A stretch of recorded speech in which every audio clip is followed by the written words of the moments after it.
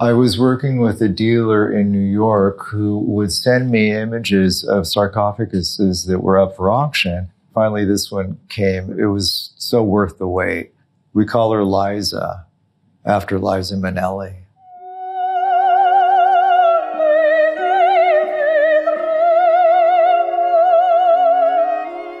Hi Vogue, I'm Rick Owens and this is my place in Concordia, Italy. My factory is across the street and this is where I come to do my collections. In this space, I don't like living with a lot of things. I'm not very acquisitive, but the things that I do live with are very special to me and I'm going to show you around. Okay.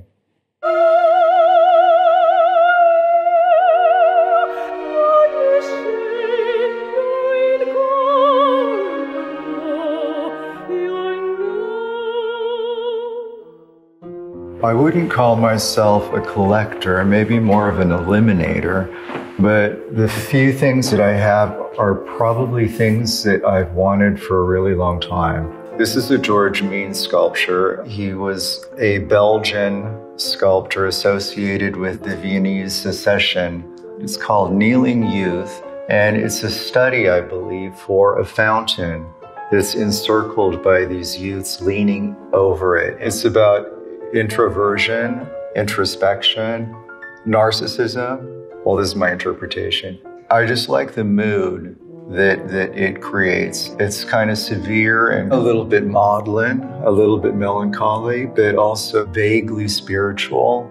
When I am in Concordia, I am focused on creating. This is a period of rigor and this is a period of training, and the gym takes up pretty much half the apartment. In any place that I've ever lived in, including Hollywood Boulevard, Los Angeles, I've always insulated and upholstered my spaces with army blankets, vintage army blankets. This is inspired by Joseph Beuys, who was my first art hero when I went to art school. And he used army blankets as a symbol of protection and insulation and isolation.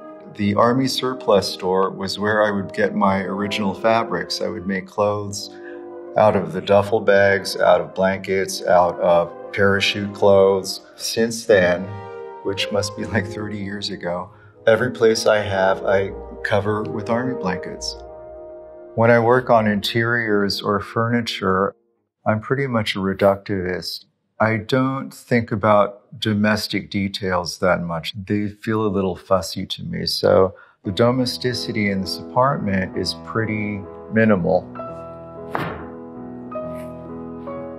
That's my closet. I don't have very many clothes. That's a little stack of t-shirts, a little stack of shorts for here, for the factory, for every day, and that's pretty much it. I always kind of like sticking to a decision, so when I pick an outfit, I'll pretty much stick to it for a couple of years. My clothing choices have evolved from Hollywood Boulevard. It's always been some kind of shorts, and it just gradually changes over the years. Every collection, I just have 20 more shorts made, and I just have little stacks of them everywhere. When I first put this place together 7 years ago, I wanted Italian rationalism. I wanted something kind of monastic, something kind of severe. I like the classical tone of travertine interior sets. I like putting myself into that zone. I wanted someplace that would be a blank space for me so I could get into a zone of putting a collection together.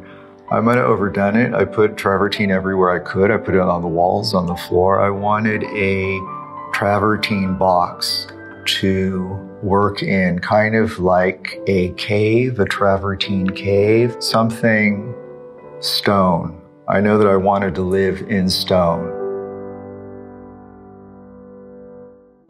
I've always been impressed by the skulls in Italian churches. This skull I got from a medical school auction years ago, and I use it as a memento mori, as a reminder that all is vanity, that one day my skull is going to be on somebody else's desk. So seize the day, seize the moment. The pistols are from my father's collection. He was a very conservative, kind of stridently moralist who I had a difficult relationship with. We used to be horrified, Mom and me, about having guns around the house, but now they are an affectionate reminder of him. And I like the association with the kneeling youth, with the gym in between. The vulnerability of youth, the vitality of the gym, and the resolution of the skull and the pistols. The terrace overlooks the factory right over there. I asked the gardeners or the landscape artists to never touch this garden. I wanted it as shaggy, as chaotic, as wild as possible. Oh, look at those. Beautiful. Shaggy. These chairs are by the Italian futurist artist Giacomo Balla. They're very severe and yet kind of fantastic at the same time. Giacomo Balla is usually a lot more colorful than this, so I was really lucky to find something so subdued. They are so uncomfortable. They're hard. The angle of the back, you have to sit so upright. So it feels like a church pew, a little bit punishing. I rarely sit in them, but I love them so much. And I've probably kind of knocked them off with my furniture collection to a certain extent. One of my favorite things that I do like to wear, even though I don't wear very many things, is this robe. I've indulged myself with this from my Spring-Summer 17 collection. It is silk taffeta lined with a cotton pelle ovo fabric. It is regal and cozy on a winter morning when I'm wandering around having coffee on the terrace. But my favorite object is this one.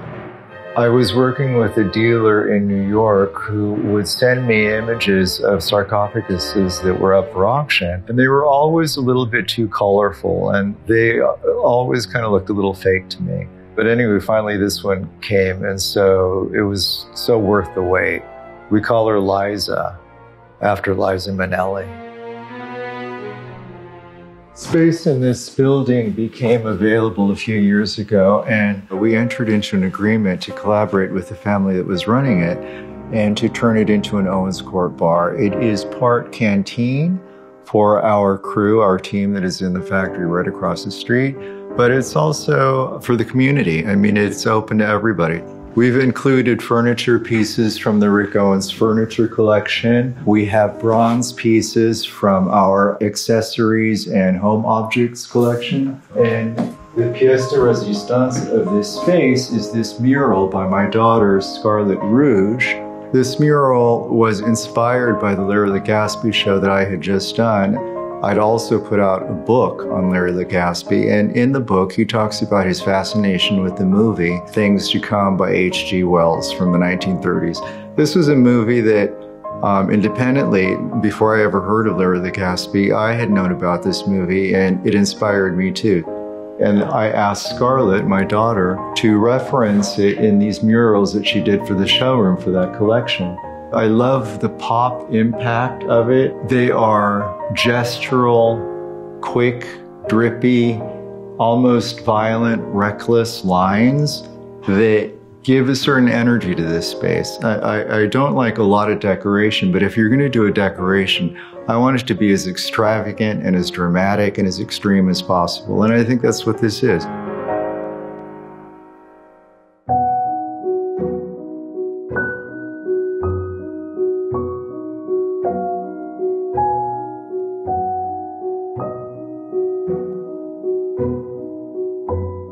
I've been working in this office for 20 years and I've never repainted it because I like the patina of all of the tape marks and all of the pencil marks of all of the collections that we've gone through. I like having that sense of memory. These pieces have been with me for a while. These are objects from our I guess, homeware collection. We have a bronze gourd vase and rock crystal goblets. I think of these as relics of the pieces that we do for the interiors. These could be futuristic or they could be ancient. I like that we're using the classical materials like bronze and rock crystal. Everything that I do is kind of a blend of the past and the futuristic, so that they kind of create a retro-futuristic aesthetic that I've been developing over the years. For several years, I have been collecting these onagadori rooster feathers. They were bred originally in 17th century Japan. My father had a library in the basement full of Japanese art books, and I remember seeing watercolors, old watercolors, of onagadori roosters in those books. What's great about them is that the roosters themselves live on tall perches, which allows the feathers to be undisturbed and pristine. And over the years, I've been in contact with a farm in Japan that will send me the feathers that fall off. And so I've collected a few, and I'm hell-bent on collecting as many as I can. And I like to have them around to remind myself of unlimited possibilities. I like to start from a clean slate every collection, but these have stayed here. These have been here for close to 20 years. I had a fantasy of actually breeding them myself, but that's not very practical. But, you know, one day, maybe.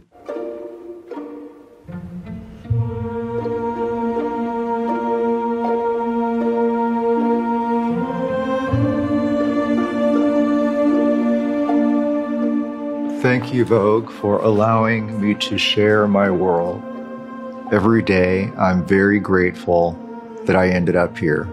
Arrivederci.